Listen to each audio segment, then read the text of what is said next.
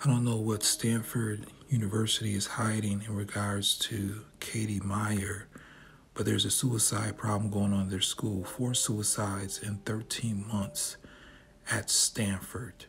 They've already identified that they have a suicide problem that they need to address. When Katie Meyer passed away, another student passed away at a Pacific University, and many people are trying to figure out what made Katie Meyer commit suicide. I'll read this.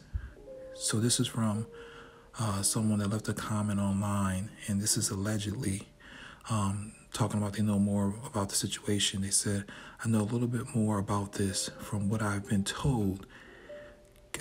Katie Meyer believed that a football player had sexually assaulted one of her teammates.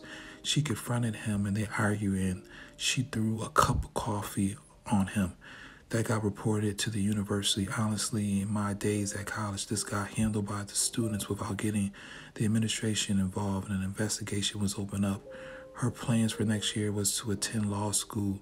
This was a very high-achieving, super motivated young person who really never failed in high school and college, and really thought that her future plans would be derailed by this disciplinary action that was coming her way.